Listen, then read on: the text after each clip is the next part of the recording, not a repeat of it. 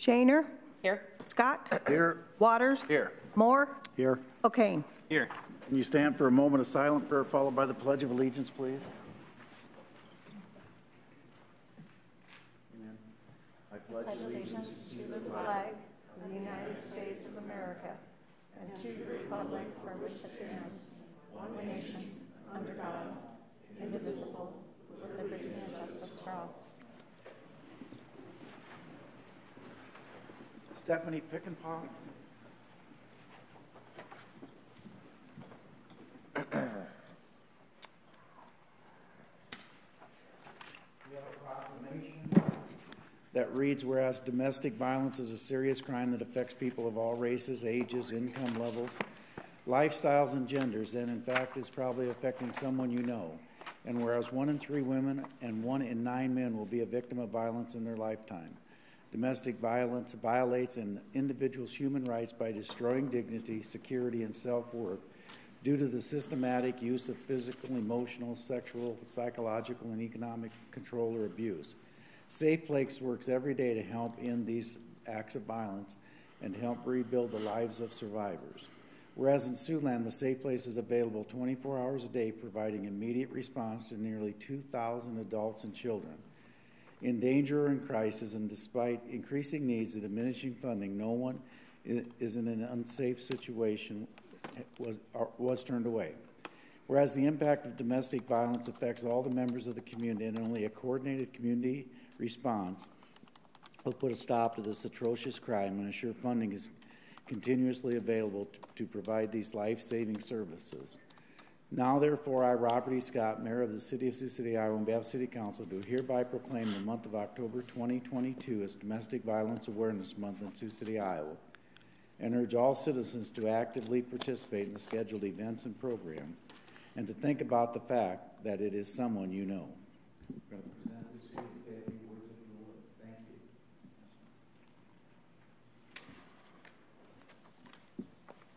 Thank you for presenting this.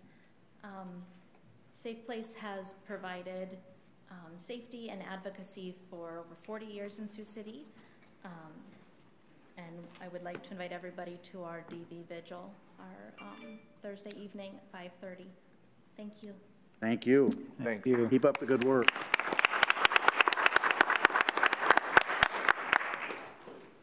Items 2 through 10C constitute a consent agenda to consider them to pass unanimously. Any person wanting to speak on an agenda item, come to the podium as I read that item. Any person wanting to speak on an item not on the agenda, please come up under citizen concerns at the end of the meeting. I'll move the consent agenda. Second. 2 is a reading of the City Council minutes of September 26, 2022. 3 is a resolution increasing the number of inclusive Sioux City Advisory Committee members from 11 to 12 with the addition of a member that would represent the disability community. 4 is a resolution adopting the third quarter supplement to the municipal code covering ordinances through 2022-0936. 5 is a resolution proposing to lease certain property known as the Riverside Recreational Sports Complex to the Arena Sports Academy. Tell us what we're doing today so everybody understands. Yeah, Matt Salvatore, Parks and Recreation Director. I just want to note in the resolution, the wording is not exact. It talks about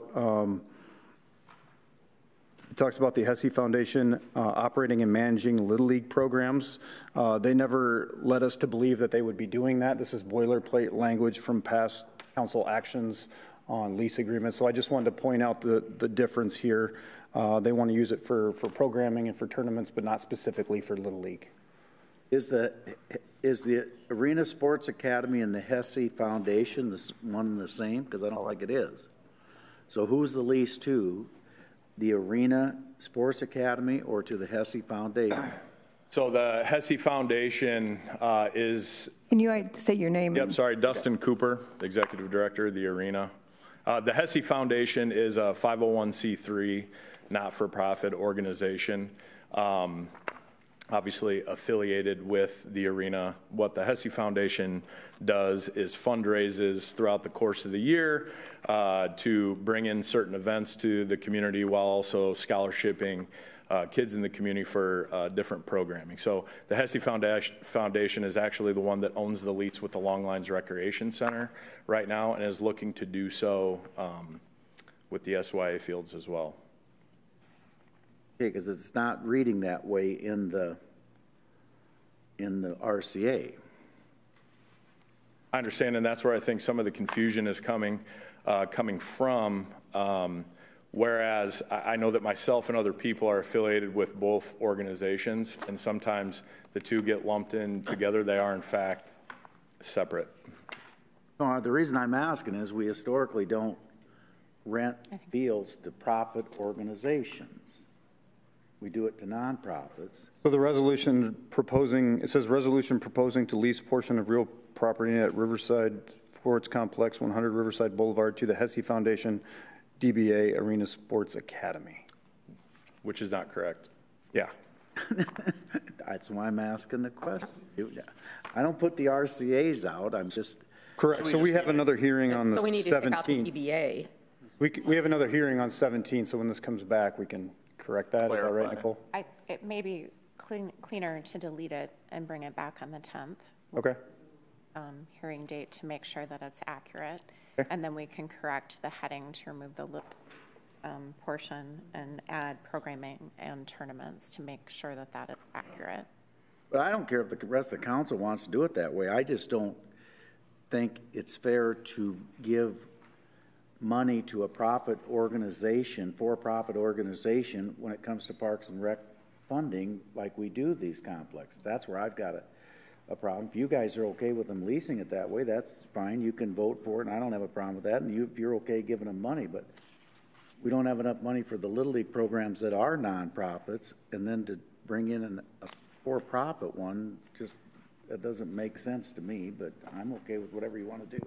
And for clarification, Mr. Cooper had said this. The other agreement with Long Lines is with the Hesse Foundation, and I believe they're also the carriers of the insurance, which is required for the lease.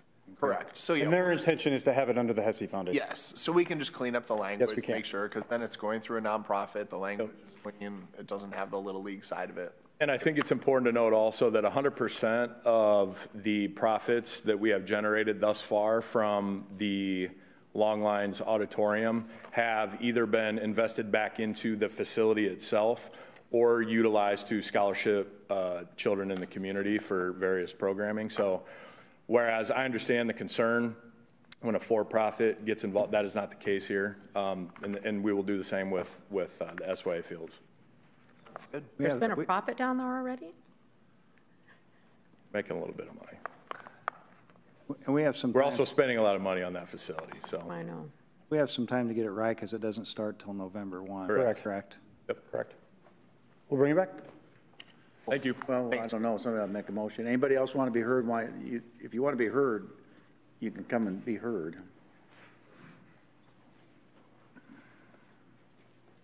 Mike Malinowski, 1709 South St. Albans. I'm the district administrator for Little League Baseball. I've been here before. I just want to make sure that the Little League name is not used incorrectly. Mm-hmm. It's a trademark, and it's very important for Little League and our nonprofit organizations because we've been nonprofit in utilizing Little League Baseball now for centuries here, and I think we've done a pretty good job. We're all mostly all volunteers, and I just hope you take that under consideration too. And to answer that question, I think that, yeah, we would all want to make sure of that as well. And it's my understanding that you've spoke with Mr. Cooper about that, right? And he doesn't plan to. A little bit, yes. We have. You know, I don't have any problems with, but when we're a nonprofit and they're a profit made, that's tough. That's really tough. And that's why it'll be, through the Hesse Foundation, a nonprofit. Okay. It sounds like we'll get that cleaned up and addressed. Okay. But I appreciate it, Mike. All right. Thank you. So, go ahead. So, Nicole, can you look and go through the lease agreement and make sure that phrase isn't in there? Yes, and I think it's mainly contained in the headings and the RCA. That's the way I read it too, but will you kind of just do a word we will double search, check it. please? Okay. Yep, and make sure it's correct. And the Hesse Foundation now has to furnish a financial statement to the city this would take care of both sides of that. I move we delete. Second. Scott? Aye. Waters? Aye. Moore? Aye. O'Kane. Aye. Shaner. Aye. Item 6A to C are resolutions granting permits to Fibercom to own, operate, and maintain underground cable. 7 are actions authorizing payments. A is a resolution approving payment to RP Constructors for the Rev Aviation Emergency Water Line Repair. B is a resolution approving change order 2 and 3 and authorizing payment to Subservico for the annual sidewalk ramp project. I need to abstain. C is a conflict of interest. C is a resolution authorizing payment to Hydro Clean for the Southern Hills Drive Storm Sewer Lining Project. D is a resolution approving partial payment, settlement, and a claim and authorizing payment. 8 are purchasing. A is a resolution awarding a purchase order to Centrifuge and Pump Services for repair. B is a resolution awarding a purchase order to Landrell Medical Corporation for EMS mannequins and accessories. C is a resolution awarding purchase order to Inspect Medical Solutions for EMS mannequin training items. D is a resolution awarding a purchase order to Cryotech de-icing technology for de-icing fluid. 9 are applications for beer and liquor license. 10 are boards and commissions and committee minutes. Anyone to be heard on any of those? Mayor, I need to, on 9A, 1C, I need to abstain on the Soho renewal. Soho. Yes. 9A, 1C.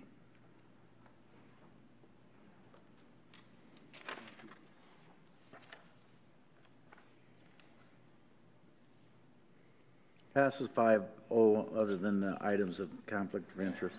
Appointments to boards, commissions, and committees. 11 is a motion appointing Andrew Loswell to the Effective Fiscal and Public Policy Committee to complete the balance of the 3-year term expiring December 31st, 2000.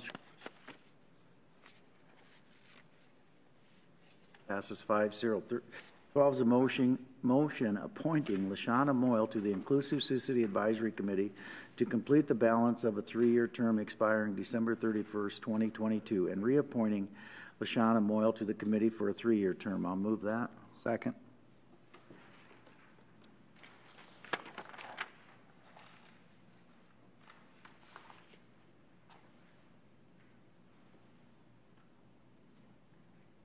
Passes 5-0. 13 is a motion appointing Andrew Gleiser to the Planning and Zoning Commission Board of Adjustment. I'll move that. Second.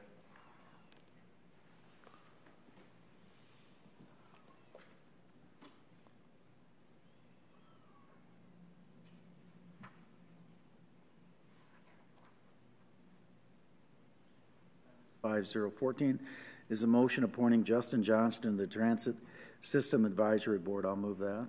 Second.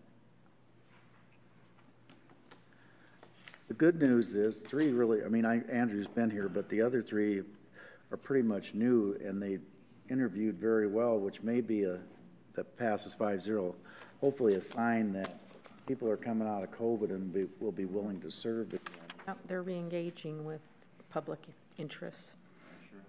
Recommendations of planning and zoning. 15 is a hearing and ordinance rezoning 1819 Nebraska Street and repealing ordinance number 2022-0896. The petitioner Siouxland Youth for Christ. P&Z recommends approval. I'll move that. Second. Hearing is open. Anyone from P&Z here? No? Any questions?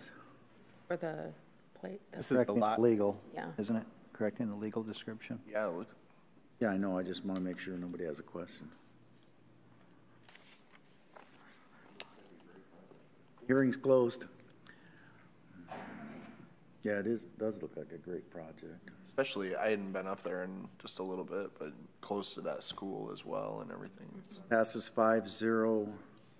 Anybody opposed to waiving the statutory rule? No. I'll move that. Second. Moore. Aye. O'Kane. Aye. Shaner. Aye. Scott. Aye. Waters. Aye. Second and third. Move.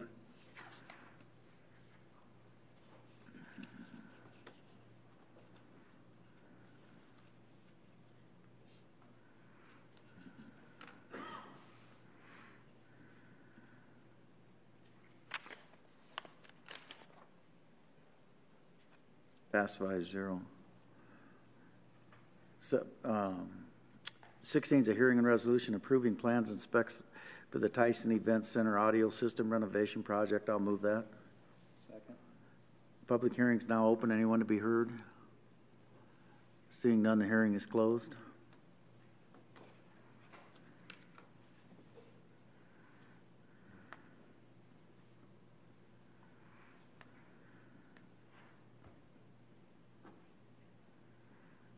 Passes 5-0.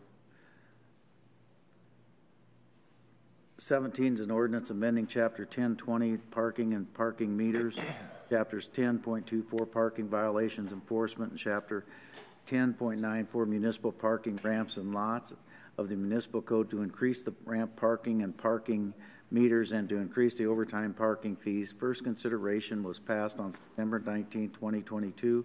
Second consideration was approved September 26, 2022, and I'll move the third reading. Second. Questions? This is what we asked for from our Public Works team to get something on the books for a scheduled increase so we don't run into this problem again in 5 or 10 or ever how many years it takes. So if you ladies would like to talk about how we arrived at that. Yes, absolutely. I'm Tiffany Claiborne, and I'm the Parking Division Supervisor. And so Sarah had compiled, Sarah, actually, if you want to. Sure. She's the financial person, so I better let her do it. I'll do the part. There you go. Sure. Sarah Swearingen, Budget Manager. Tiffany, Dave, and I sat down and kind of tried to come up with a plan that would best suit. We don't want to push people out of the ramps if we make the meters cheaper. So we thought that the first step would be to increase the meters after we do our initial update here. We kind of looked at a 3% annual. With the way the meters are set up, we can't actually implement 3% each year. We would have to wait until we get to a number that would evenly divide for the minutes. So 3% annually, we would be able to implement in FY27, and that would move it from 80 cents to 90 cents.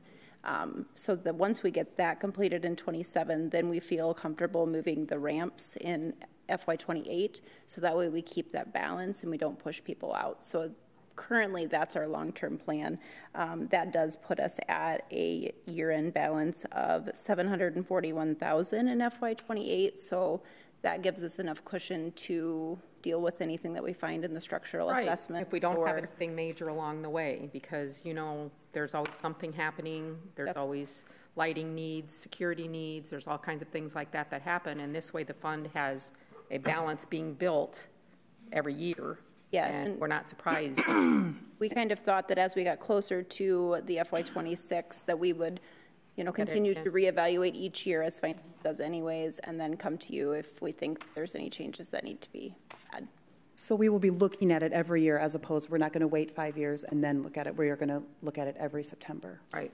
So the increases are very gradual once you have them scheduled. Right. Anyone to be heard? Do you feel comfortable with the program we have for making improvements in comparison to our parking ramps? Yes, I do. Yes, I think right now is what we're doing. We're doing one project. Like this year, we did the security cameras, and then we're doing the elevators. So I think the future in Discovery this year, we're doing the lighting. We're looking at a lighting project again next year. So I do feel comfortable with what's been said. About the surface area of the parking ramps, has that needed an overlay or? We are going to have them continually look at it because I have a meeting, in fact, this week with them just to see where they feel that the needs are going to be next year. Yes. So it's ongoing? Absolutely, yes. Okay, and then just one other question on the reserved parking. Yes. Apparently, and I don't know how often reserved parking is used in the ramps, but I think this applies to the parking ramps, doesn't it? Yes. Reserved parking. Yes. And it looked like before an applicant could make a request for any kind of time period, but now we've changed that to a minimum of 8 days.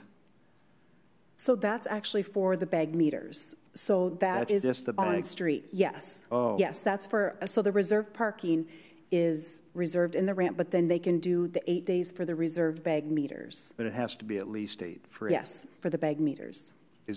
What's the reason for that? Because they could be bagged 2 days and then.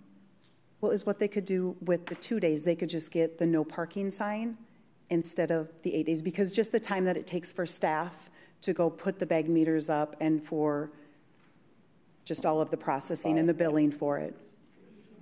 For construction. All for, Okay. Yes. For any of the buildings. mostly contractors buy those. So typically, it's much longer than 8 days. Okay. Mm-hmm. When you get just the no parking one for like a day or two, it's like for a festival or something. Yes. Somebody, you want to block off the meters so someone's not parking Yes. the next morning. Yes, exactly. Okay, thank you. Yep, you're welcome. Thanks, ladies. Thank you so much for all your hard work. That's Thank you. project. We appreciate that. Thank you very much. Hurry up and get to your football game. I will get to my football game. Yes, I will.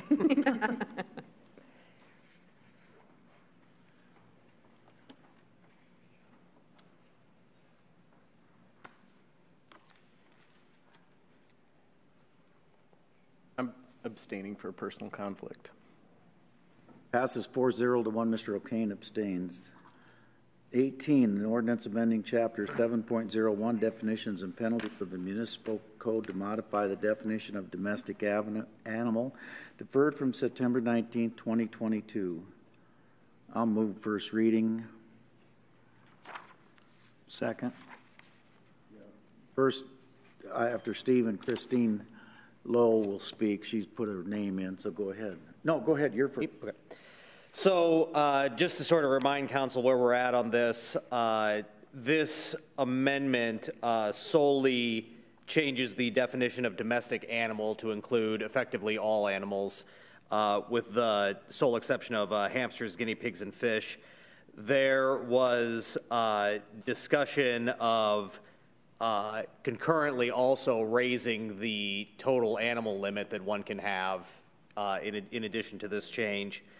The council can certainly suggest that. That would require amending a separate section of the code along with that. And if the council has direction on where they'd like to raise the limit to, again, currently it's 3 total, 2 species, I'd be happy to do that. I did, in addition, this week reach out to, hope I'm saying his name right, Jerry Dominacek. I think he's Czech like me when I read his name. I'm not totally sure, though. And he just gave some information from other humane societies in the area, other cities even I hadn't looked at. Council Bluffs is a 4-species limit. Mason City effectively has no limit. Cedar Rapids, I told you before, the city does not have a limit. Actually, the county, Lynn County, has a limit of 6 animals, no species limit. Sioux Falls has a total limit of 4. And he thought that Vermilion was 6 total and then 4 species. Yankton was 4 total of any species under 6 months old. Cedar Falls, he said, allows 3 cats and 3 dogs. Waterloo used to allow 4 total of any mix. They recently changed that to 4 dogs and 4 cats. Total? So yeah. 8? That's what he says. I just saw this morning. I haven't had time to. Des Moines with 6? Des Moines was in my... I think that was 6. Original email on that. 6 animals and a 3-dog limit is Des Moines. And then Davenport was the other one with a restriction that had a 4-animal, 3-species limit. This is just the first reading, is that correct? Yes. First reading. If we change the number, that's separate though, right? Correct. And if there's direction to change the number, there are a couple things. We could bring back a completely new ordinance with those so everyone would have the ability to see the additional change. Yep, I think because it's not included in this version. Yep, absolutely. Nothing I enjoy more than talk about animal ordinances. That is just something that has a way of brightening your whole week. Christine, come to the microphone. I have your name and address, and tell us what you want to talk about. Right up here, Christine. Right here. Right here, oh. Christine. There you go. I've come to plead my case with you guys. I can't believe I'm doing this, but I feel it's important. I have come to ask the city council why the ordinance is 2 dogs and 1 cat, or 2 cats and 1 dog. If the 3 animals you own are all cats or all dogs, why should it make a difference? If they are all spayed and neutered, Not all people are dog lovers or cat lovers. I'm a cat lover. And when we lived at our address before we moved, we had 2 cats. This was before you came up with this ordinance. That makes to me no sense. One day after a rainstorm, my husband found in our yard a tiny abandoned kitten, cold, wet, and covered in mud. We took it in, then we had 3. We had Sammy neutered at 6 months to join our 2 spayed females. Our neighbors never knew we had 3 because they never went out. Our problem in this city concerns spayed and neutered animals that are not spayed and neutered. I volunteer at the Humane Society, and each week I'm told by Kelly, the head lady, that people are leaving baby kittens or puppies at their door, in boxes or even in totes with lids. Other people do worse, taking them out in the country and dumping them. The one we adopted from the Humane Society for my sister-in-law was a stray. Now she's spayed. The Humane Society had picked it up. Our new kitten was dumped in the country, a stray, but a cat rescuer found her and gave her to us when we found out we lost ours at 15. She is spayed. I'm asking you guys to allow 3 cats or dogs per household on the stipulation that they are all spayed and neutered and certified by a vet that they are, and have cat owners in the city keep their animals inside and not let them run loose. They are made prone to get hurt or get killed when running loose or get pregnant if a female. If we were allowed to have 3 cats or dogs, more animals would be adopted out. Not all cats or dogs get along with each other if there are mixtures in the house. I agree with 3, yes, but please let us cat or dog people have our 3 if we want, if vet certified, if they are spayed and neutered. Thank you for listening to me. God bless you. Thank you. Thank you. Anyone else?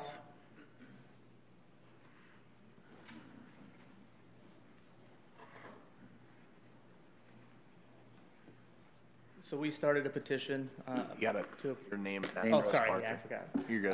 Parker Moose, 4624 Harrison Street. So we started a petition here this week. We haven't had a chance to get very many signatures yet, but I'd like to point out the very first one, which is actually our neighbor who had called animal control and the police on us originally. We've spoken. There's no issue between us. He said that he doesn't have a problem with us having what we have at our house. The problem was when we had that escape, and there hasn't been an ongoing issue. There's no... Parker, I'm really sorry. Can you move the mic up? Sometimes online you can't hear it. I just want to make sure. Okay. So I said that we spoke, my neighbor and I, and there's no ongoing issue. There's no continued nuisance. He says that he doesn't have a problem with what we have in our house. He doesn't care how many we have, and he was the first signature on the petition. So if you guys are going to be voting on it, I'd like us to be able to have a chance to get more signatures on the petition to be able to bring that forward. I don't know what kind of options there are for an appeal after the fact otherwise, but that's all I have to say. So, thank you. Just out of curiosity, what's the language of the petition? Like, what are you saying? So it says, we oppose the city's attempt to add additional restrictions on the number of animals a person may lawfully keep in their home by redefining what constitutes as a domestic animal. In addition to this, we request that the city additionally remove their per household pet limitation based on a precedent established in the case of Commonwealth versus Creighton, Pennsylvania Commonwealth 639A2D 1296 of 94, which established a precedent showing pet limitations violate an individual's constitutional right. And that was that court case that I brought 2 weeks ago and gave each of you. So, thank you. Thank you. How many signatures have you gathered? So far, we just have 7. We gave one to Petco, and it sounds like they've had quite a few of their staff sign it as well. I've been working until 10 or 11 these last couple weeks, finishing up a house, so I haven't had the time to go knock on any doors. Well, and just so you know, this is the first reading, so then if we choose, we can extend it out in additional weeks to allow for public comment. Okay. That would give you your time if that's what you request. Yeah, that's what we'd like. So, thank you. Next, anyone?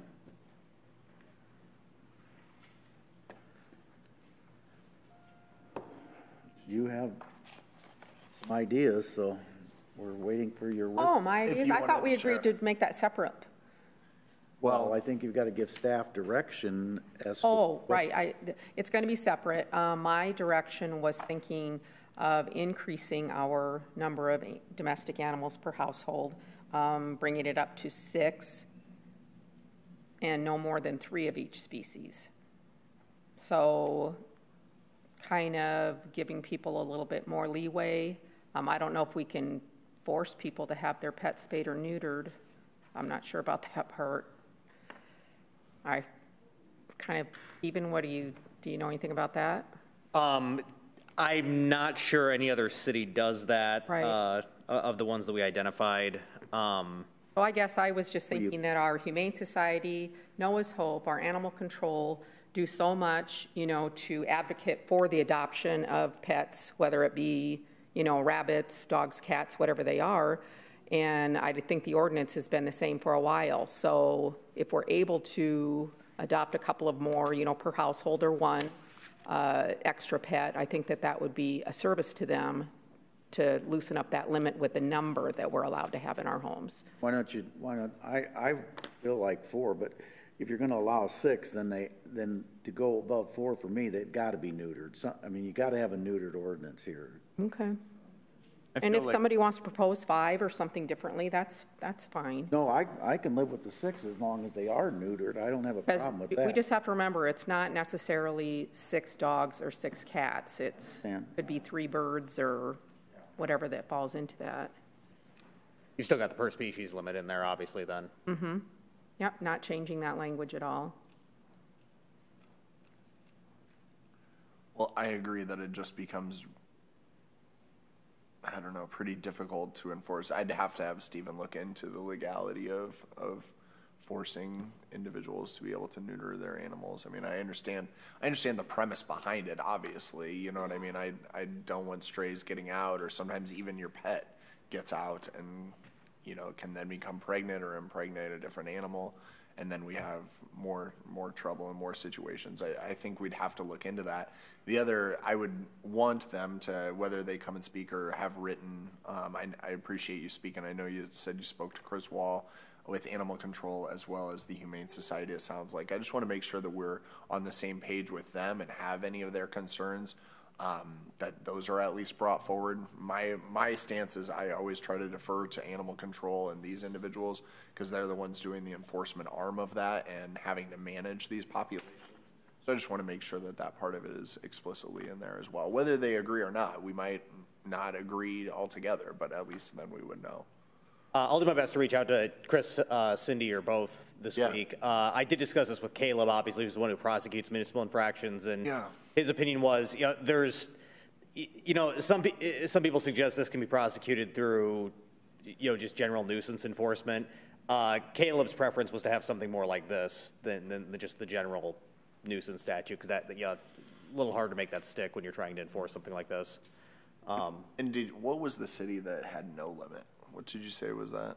Iowa City, as far as I can tell. Although now that I learned about Cedar Rapids, I'm curious if Johnson County has some regulations. I'm not totally. I can't believe they don't. Yeah, it's when it's an urban area like that. But we already somewhat do control because we give a cheaper fee if you're neutered than if you're not neutered. Mm-hmm. So there can't be a huge problem with and again, I don't care if they neuter their animal, but they should have a limitation then. Yeah. Of how and I'm not saying their limitation shouldn't be the same number as somebody that has all neutered pets. Oh, sure. So 4 if you have them not neutered, and 6 if you have them. I could live with that. I'll look into that as well. Okay. This week. Which one of our domestic animals are licensed? And just dogs and cats. Dogs and cats? Do we have a number of how many are licensed? Oh, yeah, they know that. Well, I'm asking if he knows it. Not right off the I'd like top to know the number. head. Could you get that number for us? Sure, I sure can. Those are licensed every year? Yes. It gets lower every year. What? It what? It dropped? Peaked during pit bull season as number of licenses sold in the city, and it's consistently dropped since that. When do they know we don't enforce it? When are they purchased? They are calendar year, January 1st to December 31st. Get a bill at the end of November, and you got to pay it by January 1st. Or the rates increase of on March, after March 1st, the penalties start applying. But it's supposed to be paid January 1st. Mm-hmm. And the other, I like the comparison with the other communities. What the part of the equation that's left out of that is what kind of problems and issues have they run into with animals and Sure. domestic animals. And I don't know how you'd get that without doing a lot more research, but it kind of leaves out the other half of the story. You know, I was how actually we got here in the first place. Yeah, I was actually surprised to learn, in addition to Council Bluffs, the gentleman from the Humane Society sent up this flyer from Pottawatomie County, and actually a lot of the small towns there have pretty restrictive animal limitations too, at least on dogs. I'm just going down the list here, like 4 dogs, 3 dogs, 2 dogs, 4 dogs, looking at towns like Crescent and Hancock, Iowa, and stuff like that, you know. And actually three cities in Pottawatomie County prohibit pit bulls, although I know we don't want to open up that can of worms again. But I guess I was surprised to learn that even the small towns are finding it appropriate or desirable to, you know, limit animal play. And in my mind, the bigger the city, the more it makes sense, because the more people you have living in a confined space. Right, because of density, right. I think I have my orders for this week, so. You'll be able to have that information next week? Absolutely. Just for clarification on the council direction, if we're looking at an amendment to the number of animals, that affects more than just one section of the code. I'm anticipating that there are other sections that will be impacted as well, so we'll need to have time to research the issue number 1 and then pull out the other sections that we'll need. That's what I was going to suggest. Is I'm not in a rush. No, I'm not in a rush either. That's why I expressed to you. I just want to make sure that we're all on the same page before we're doing this. I want to make sure that we're as informed as can be, and if you need more time to do so, like, I would much rather give you more time. 2 weeks would be nice. Yeah, that's great. For 2 weeks. That's fine. Well, I thought you said we could still do the first reading on this particular amendment. This is only pertaining to the definition of domestic. Right, it's separate. Why wouldn't we want? I thought we could proceed on that. I'm just talking about the number of animals. Right. That we're not going to include that in this. Right. No, but we could proceed with what's in front of us now. Yeah, you could do first reading and then amend it. Or He wants to do it would you rather we delete and start over? It would be best if we pass this. This is a separate issue that we're talking about. And we're not actually talking about the agenda item any longer. They're 2 separate issues. One is the definition of domestic animal, which you could proceed on. The other is the number of animals allowed, which is a totally separate issue. And would have 2 different headings on the agenda instead of incorporating them together. All right. The first read we've done first. We'll just vote. We worry about birds. I have the number of licenses if you'd like to hear it. I'm worried about that. Yes. Currently, for 2022, there are 540 cats licensed and 2,664 dogs. That's really low. I was going to say, which is about probably a quarter of how many we have in the community, but. Oh, probably less than that. Yeah. Years ago, I watched. Nobody buys we don't enforce it. How do you the only way you enforce it is if your dog gets out and gets picked up by animal control, and then they get to pay the fine and they get to buy the license. How else would you enforce it? And we never, well, you could go back 5 years ago when everybody was buying a license, and you could. Well, to be clear, this statute that's before you right now does not require any new licensure. I understand. No. We're just talking about limiting. I get that. I'm just saying that we never go back and say, you know, there must have been 30,000 Fidos die last year because the licenses went down 28,000 or some crazy number. I mean, I'm just saying we don't do anything to enforce it. I don't even know why we Is the ordinance a moot point then? Is the number of pets per home a moot point? Well, it's a moot point because we don't know what's out there, that's for sure. It's all on, until a neighbor complains like Bob and I have been dealing with on one, until that neighbor complains, you don't know about it. Especially, Christine's right, somebody could have 6 cats and nobody would ever know it because they keep them in the house. What generates the notice of the reminder to renew? If they're previously. What generates the notice? You get a bill. That I'm not sure on. If you're previously registered. Right. Yeah, but that doesn't, if I buy a pet this year, I won't get a notice. Yeah, you will. Self-report. If you license a dog this year. No, if I don't license. Oh, if you don't. Yeah, If no, you if don't, you have to self-report. It's all self-compliant. Because I recently got a dog. So And I got a license. like the excess Too bad. animals That's what permit they told. puts an unfair burden on the people that are trying to comply. Yeah, right. Well, and Because it's there's so many out there for that me, aren't. it's a safety thing as well. Like I got Betty chipped and got licensed. Right. It's important to me if she would get loose, which she's a puppy, that could happen. Well, the big thing with dog and cat licenses is we make you certify rabies vaccinations, right? Like that's why that's. And you need to certify if they've been neutered. You have to certify that the first time. Or not, yeah. Yeah. But yeah, so that's like one of the main reasons for the license in that case, and we're not looking at expanding license requirements with this, just. So are there any coordination efforts with the veterinarians in town? Well, I'm asking the question because I thought there was something before that, Mayor, in years past, that there was some. Used to be. Is that what I'm thinking? There used to be a coordination or They used to sell the cooperation, maybe? Right, there was cooperation. They won't do it anymore. And to where it was. Or the pit bull. And to where it was much more affordable. When what? Because then they would get a number of vets together or something to coordinate that effort, lower the cost substantially. I'm still just back on the basics. I'm just talking about licensing. Oh. I don't want to get into that other. Yeah, stuff. yeah. I'm not sure it's any of our business, but I'm still thinking about that. But just licensing, there's no cooperation, no coordination at all. There might be one left in the city that does it. I'm not sure which one it is. Is that because it's unpopular to do? Yes. Because you're ratting. Yeah. And honestly, when it died off, when they all quit, was during the pit bull. When the city banned the pit bulls, then the vets didn't like it, and so they quit. When the city banned. Yes, yes. But when we repealed that ordinance and shifted the responsibility to the pet owner, what happened? They quit licensing them altogether. I mean, it's dropped. Each year it's dropped a little bit. Can they do that online? No, there isn't an online application, but, yeah, it's more complicated than that, but we've looked into it. They mail it in. We mail it back to them. They don't have to come. People like to mail things nowadays. Well, I just want to reiterate, this is totally unrelated to what's in front of us Right. here. we're not talking about licensing snakes. No, but you got to anything understand else. what you're doing. It all Yeah. works together. Yeah. I was going to say, you almost Okay. want something a little more comprehensive or at least think through all the different parts of it. Thanks, Stephen. That's all I have for you, myself. Thank you. We'll only do first reading of this. As we told Mr. Moose we would. Stephen, do you have to take off right after our meeting? No. Could I meet with you afterwards? Thank you. Oh, we're voting?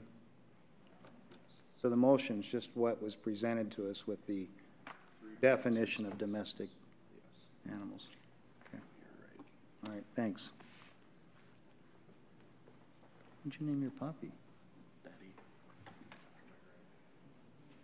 Passes 3-2. Waters and O'Kane vote no. 19 is a motion authorizing staff to proceed with the permanent removal of the east-west stop sign of 28th Street and Waterfront Drive. Somebody else can make a motion for this. I'm not supportive of it. I'll make the motion. Don't understand how you guys can't wait until we open the jail and see Second. what happens. I just don't. What's the rush here? That thing's been there for 100 years, and I don't want to hear any more that stop signs don't control traffic, because if you really believe that, you ought to drive around, because stop signs do slow traffic. You're going to make a freeway out there because of this. Gordon Fair, City Engineer. Before you is the request to remove the stop sign on there at this location at the Forest View Mobile Home Park. We've done studies out there. We've done the counts. It is less than 25% of the volumes needed for an actual stop sign at that location.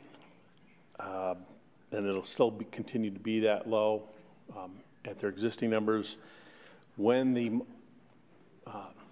jail opens up, the law enforcement center, and Mid-American opens up, we expect the traffic on that street to just about triple on 28th, not at the mobile home park. We expect that to stay approximately the same.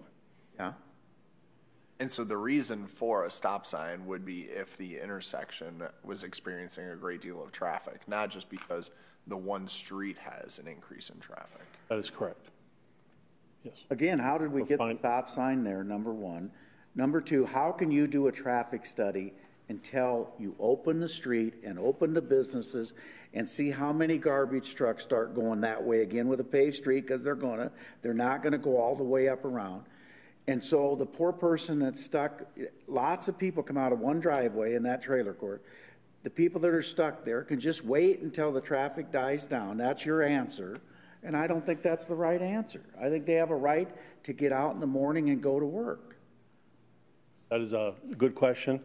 On that is the through traffic is not the prevailing determining factor for that stop sign. It's the side street traffic, the one that goes into the mobile home park. Right. So that traffic can continue to go up. It's still not going to warrant a stop sign at that location. My point is you're missing it. How do those people get out in the morning? How do the people like at my street, that when everybody's going to North High, you guys don't care if you got a 45-mile-an-hour speed limit up there. How do we back out safely? You'll tell me, well, 85% of the people go that fast, so that's the speed limit. Some of the stuff that you guys come up with for safety, for people that have to get in and out of things, I understand you learned that in school, but when you put it in practice in everyday life for people. Actually, in practice, studies have shown that it is safer to do it without it. Because you have to have a way to justify for stop signs to be installed. I mean, well, go to Cecilia, down in Cecilia Park, go down the hill. Lauren Callender wanted a stop sign on that hill. It serves absolutely no purpose. Why is that stop sign still here? Where do you guys, I mean, how do you come up with, you're taking this one out? Who asked you to look at that? The county? No, we looked at that on our own due to the fact that the street was already closed during this time period. And before it opened up, we wanted to look at all that traffic control measures. Go to Cecilia Park. Well, no, and I'm agreeing with you. I think, I don't know about Gordon, but Dave and I have had conversations that he thinks the amount of stop signs in this community is just incredible, that there are a lot of stop signs that are unwarranted or would not meet the warrants. But there are neighbors who believe they serve a purpose for them to be able to travel as you and I should expect to be able to. What if there's 30 people wanting to go to work and we've got all the Mid-America trucks, all of the jail guys coming to work, then they just wait because we just think it's so important to get rid of the stop sign. I don't get it. Has the Public Works, has your committee looked at that? Looked at this? Yeah, we had extensive conversations, but we believe in the studies, I guess would be my answer. We believe in the research that shows you need to have warrants for a stop sign, and when you have something that doesn't meet a stop sign, it's actually, in my understanding, is it actually increases safety by pulling the stop sign because a lot of people don't know that that's there or believe that should be there and find themselves running it. So then you actually put the people that are trying to get out of the trailer park in more danger. That was the conversations we had. Yes. Back in 2007, when we looked at this, the engineering section, they found that about 2/3 of the vehicles were not complying with the stop sign at all. They're rolling through? Rolling through would be nice. Or just blowing it off? Some of them are just blowing right through it. This is similar, very similar numbers to what we experienced on Country Club when we removed that stop sign, the one that was put in for the Country Club reconstruction. We were asked to put a stop sign in. We put it in for a year. We did a study on that. About 2/3 were not complying with that stop sign at all. They were just running it. Which is making the people coming out of the mobile home trailer park have a false sense of security. And traffic will speed up when they have stop signs there, they have a tendency to speed up afterwards because they feel that they're being left, they've lost time for stopping. These are not my opinion. These are studies that we've had that have been nationwide, not just here in Sioux City. Gordon, would it make sense, though, to wait till these facilities are open and we get a better picture of the traffic count? I don't think it would, because we've already done a traffic study for those two developments. We've paid for those for Mid-American and the Law Enforcement Center, and it's not going to make any difference, in my opinion. Get any comments back from the mobile home community? None. We called them. We've sent them a letter telling them about it.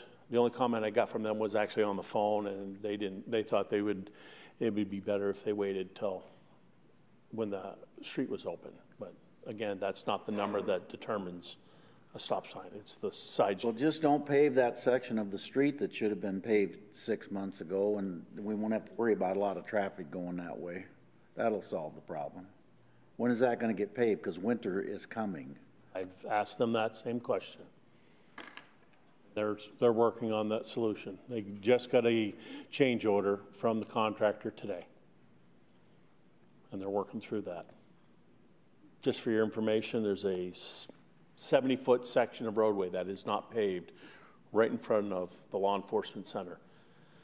Excuse me. And it wasn't paved because they didn't want to take the time to shut down that intersection, driveway to the Law Enforcement Center, because it would slow down the trucks going in.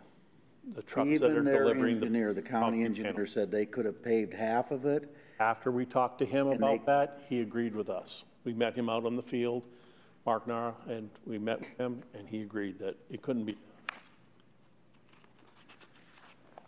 Wow. So are you saying there are more factors to take into consideration other than the fact that we're not able to enforce the stop signs? Because people run the stop signs, we need to pull them? Increase their speed after it. It boils down to enforcement a lot of times, doesn't it? Or the lack of enforcement. I wouldn't necessarily go that way. It's always going to be that case. People are going to run stop signs. I have more confidence and faith in our residents that they will obey the stop signs. Well, we did, like I said, we did study at that same location back in 2007, and that's what it showed. And same thing on Country Club. And it's saying the point that I would just try to make clear as far as what the research shows is that it's when the cross street increases, when the traffic on the cross street increases. So in order to ever warrant a stop sign at that location, the traffic coming out of the trailer park would have to increase greatly. Then by about 5 times. Then it would justify a stop sign at that location. Yes. My concern is if you look, I mean, I've got the picture pulled up on Google. You can't see any traffic coming on 28th Street. So if you're stopping at the stop sign where you should be leaving the trailer park, and there's no reason for anybody on 28th Street to stop, if I lived in that trailer park, I mean, I would pull out and chances are I'd get hit. You just can't see. You can't see down the street at all. Actually, it's changed since then, since that picture. That street's been lowered about 4 feet in that direction, west side. So what is the distance from the stop sign? If you're stopped at the stop sign of the trailer park, about how far down 28th can you see? In excess of 350 feet. Well, long enough for stopping sight distance. And it was lowered. We did check on that. Was it lowered for visibility? Was a part of it? No, just for the geometrics of the road. Yeah, not specifically to that mobile home. No, but it improved it at least. It did improve it, yes. More for the structure of the road. And that's at the posted limit of 45 miles per hour? It's actually posted 35. It's 35 and 35. If they go 45 or 55 to the point of running stop signs, well, it's going to change. You're always going to get those people that it doesn't matter what the speed limit is. And to be clear as well, the chief of police as well as the sheriff of the county both are in support of this. Both are in favor of removing it. The speed study we did back in 2007 was actually showed that the speed limits, the 85th percentile was 3 miles an hour over.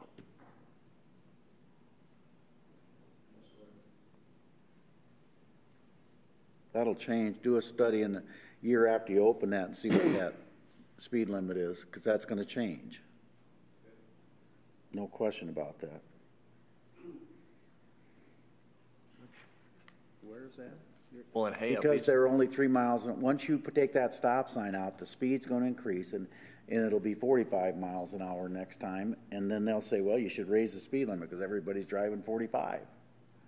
Well, the good news is I think that's the one street I definitely wouldn't want to speed on, with the number of police vehicles that will be going to and from. But maybe that you can't. Well, unless they got a radar gun, they're not stopping anybody. Oh. They're all mounted. I do think at the very least it's something that we should re-examine once the law enforcement center is open, because that has the potential to, quadruple traffic and it's all going to depend on which direction they're coming from, obviously. And they're coming from Sioux City, and then it'll go right past us. But it's expected to triple the traffic, but that's with Mid-American facility open. With the Mid-American. Oh. Once Mid-American goes in there, then we're expected to approximately triple the current traffic. Triple current. What was the answer to your question? What triggered this? I don't care. No, what? No, we triggered. You triggered. No. You initiated it. We looked at it. His question initially that Dan is asking about is why did the stop sign go in initially?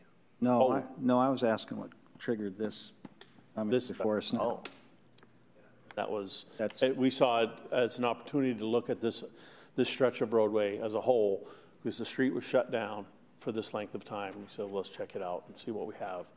Because when I drive that thing, I don't find it natural at all for that stop sign. To Alex's point, what was the trigger that put it in? Do we know? Originally, they requested it, and council agreed to it. The trailer? The mobile home park, yes. At the time? Yes. Engineering recommended against it based on the same study. You know that for a fact? It's in the memo from back in 07. What year? 07.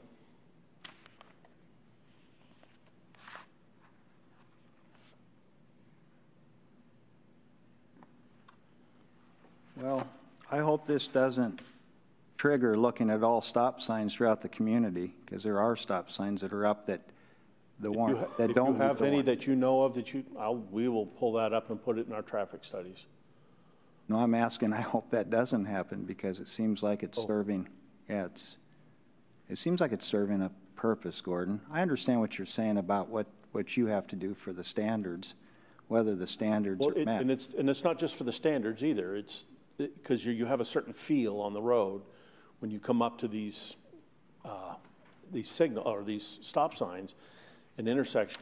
You'll come to some of them, and you'll be like, why isn't there a stop sign here, or why is there one? Just in the way it drives, the drivability of the whole street. It does for me. Wherever I go, I've noticed that in several locations here in the city. The stop sign is not correct. We have stop signs along Hamilton Boulevard. On the side streets, on the side streets. Yes. Why do we have stop signs on those side streets? No, it's not on Hamilton. We have to stop them from driving past into Hamilton. Oh, I see what you're saying. Okay. It should be known, too, that there's been no accidents in 10 years either on that stretch.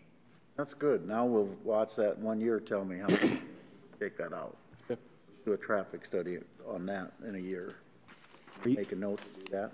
I wouldn't recommend a year, because I don't think law enforcement center will be up and running by then. That's fine. I'd still like it in a year. In a year? Yeah. Okay. Gordon, are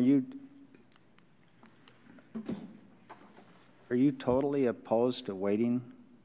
I mean, you might have majority vote here with the council, but are you totally opposed to waiting until those facilities are opened up, just to see what the patterns are like and what the traffic's like? In my professional opinion, yes.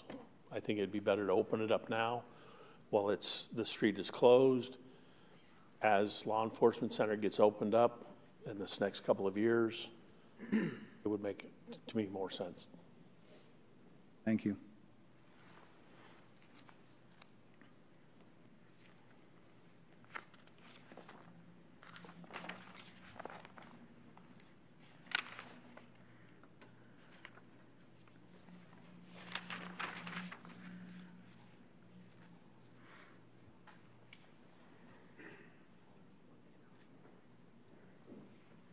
Passes 3-0, Scott, and Moore vote no. Citizen concerns. Any citizen want to be heard, please come forward, state your name and address for the record, please.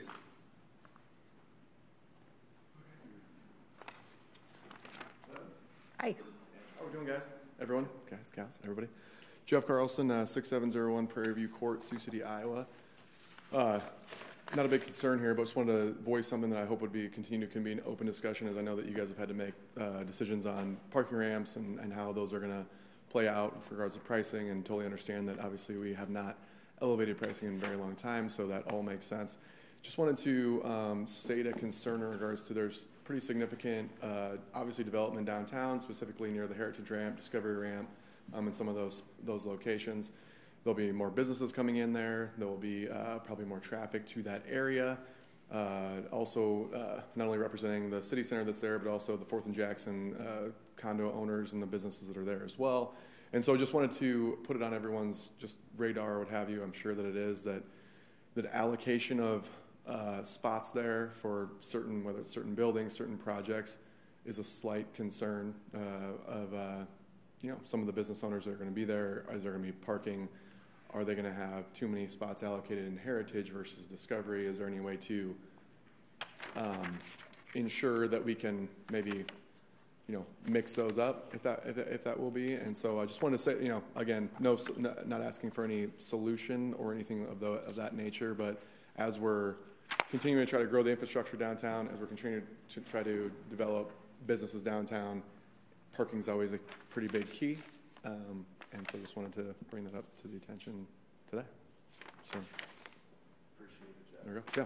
The only other thing that I would just quick mention is one of the things that we did was we actually changed the ordinance so that the 2 different ramps would be that we would try to encourage more monthly parkers to utilize Discovery over Heritage, just because Heritage is in much more higher demand and more full, so then Discovery is much less.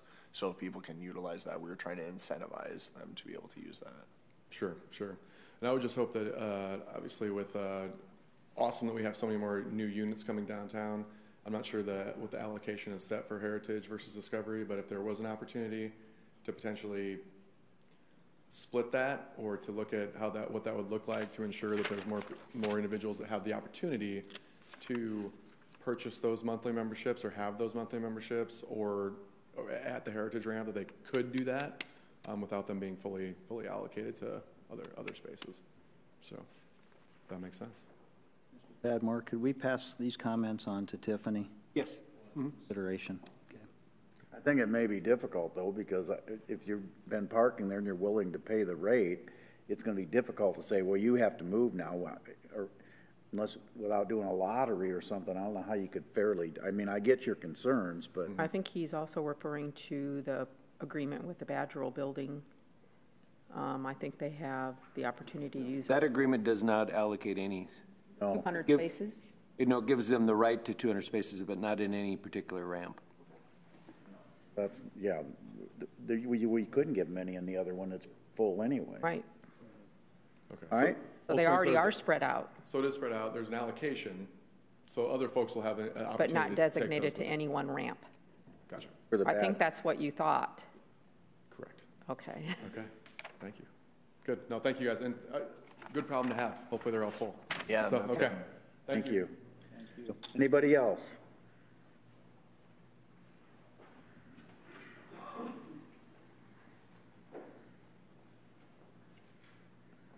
Good evening. My name is Aaron Tyler. I'm with Keller Williams, 103 Virginia Street. Some of you may have seen my face on the side of that building across from the warming shelter. It's a 14-unit. It's currently red tagged and up for demolition. Brick row house? Correct. Yes. Yeah. So I'm the famous guy there. So what I have a buyer, and they're willing to, the current owners are willing to sell it, and The buyer just wants some reassurance before he moves forward with some things. I know you guys can't vote on it. What I'm coming here to do is see if there's any foreseen issues that you may have releasing the demolition order. I've already talked to Daryl Bullock, and he said, I've never had the city council turn any down if I have all the documents I need, the work orders and everything. He's also said that he's never had one this far along in the demolition order. And so I'm just coming here doing my due diligence for the client to see if there's anything that I need to bring forward or bring in concern for you guys when that comes, hopefully in the next week or two, to, I don't know the proper term, but release that demolition order so he can rehab that building finally. I would say that we rely heavily upon Daryl's opinion on that subject. Right. And if you can convince Daryl that you have a legitimate buyer with a legitimate game plan, with a very, in that particular case, legitimate time frame, because we've jacked around a long time on that building, I don't know, I'd be supportive. I'd like to save that we need the unit. I would too. Yeah, that's a very... Just make sure your new owner gets a bigger garbage can than what the one owner has, because, I drive by every day and Jeff Hansen's getting tired of my text messages. Yeah, thank you for bringing that up, Mayor. So that has been an ongoing issue. We've doubled the garbage there. Good. I've also taken invested interest in cleaning that up myself. I've been there on Mondays and Fridays, making sure it's cleaned up. So there was some management issues and then some obvious garbage stuff. The last 2 weeks, I don't know if you've noticed, I do have some pictures that places cleaned up a lot. Yep. We're also having some tenant issues of, I don't know if they're sending their kids out and their kids can't get it up in the garbage can, but they're setting it next to the garbage can. So we're working on figuring out camera-wise who's responsible for that. But like I said, I'm driving by there almost every morning, and if I have to put the garbage in there, I am. So that is being addressed. Also have a junk crew coming to clean up a lot of the stuff out of there. We spent about, labor-wise, about 10 hours cleaning up garbage over the last 2 weeks, because when they leave it on the side, the dogs get in it, and then it blows all over. And as you know, there's a lot of people walking through there that are leaving cans of certain beverages around and things like that. And we've also I've called Watch Command and talked to them about increasing patrols about the homeless and getting them out of there, that it's not a place for them to be. Just trying to stay on top of all those things. Are they selling the places to the south as well? Don't they own those? Yes. Is it the whole thing they're selling? Yes. And I have here, I don't know if you guys are interested in taking a look at it, but I have What's the exact address? File together.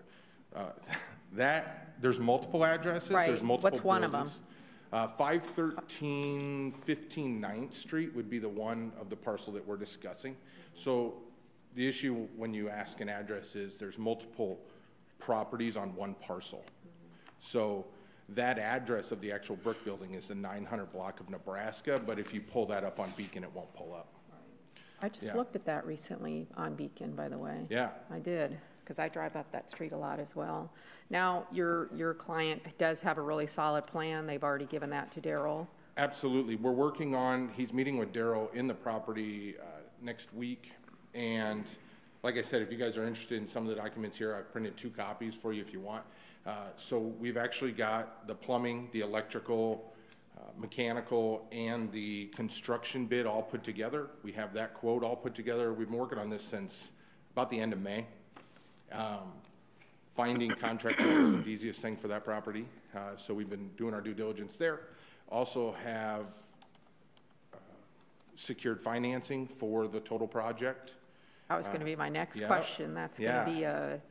So I appreciate, as far as hanging in there, we've done a lot of things because we knew this was something that the city and Daryl and everybody else, rightfully so in my opinion, is not willing to move forward until somebody has that stuff squared away this time. I know it's been through a couple owners and those documents weren't followed through as maybe promised, and so I talked to the buyer and said, listen, these documents and everything has to be squared away. They have to know you're serious. So if you're serious, these are the things we're going to need. And that's what we've been doing for months on end. Very good. Yeah, perfect. Is the number of units and that kind of thing going to stay the same?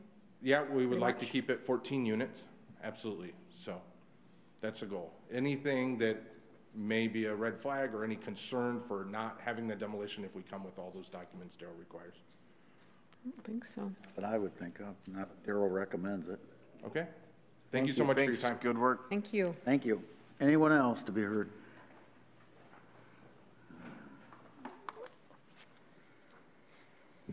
Andrew Velasic, 723 Jones, Sioux City, Iowa. A couple concerns here, or restraining myself from talking about stop signs for the immediate. I was just wondering what was going on with the Yamanashi Sister City Council, and I wanted to express some concerns with that. I didn't really want to bring it up, kind of wanted to dance around it, but I was really frustrated immediately from starting it. After our first meeting, it was by the community inclusion liaison stated that Japanese and Chinese are the same, which I don't know if that's, you're not going to feel very included if you're compared to somebody so distinct as yourself. So that was disappointing, and I just felt I don't feel much of a direction or passion there, and I'm still happy to be part of it. And just as I stated, and becoming part of it, Yamanashi is amazing, and I love the culture and still want to push, and that's all on that. And also I'm going through the same concerns with housing matter. I have court again, and I'm a productive member of the society, Sioux City Society, and I deserve better than a runaround. It's been suggested by myself and by others that I sue these individuals, and the last council meeting it was that I was here addressing this issue, it was stated that this was not an employee of the mayor's when the employee of the mayor is the one collecting money for his father and the one who has been the most, to say it lightly, irritating. I have no idea who you're talking about. Yeah, that was when I brought the court papers and they got thrown out that, well, are you denying that Matt Toff is a worker of yours? That's what I'm talking about. I have no idea who you're talking about. Matt, I'm talking about where I'm renting an apartment, 723 Jones, the Toff family. Who's the guy you're talking about? Matt Toff. No, Matt Toff is an employee of mine, but he doesn't own the property. His father probably does. He's the one that collects money on it, and he works directly for his father. Why am I supposed to control an employee that has nothing to do with Well, if I hired somebody, I would not hire somebody that had poor ethics. Okay. Go ahead, because your time's running. I believe I'm done. Okay. Thank you. That's all. Anyone else to be heard?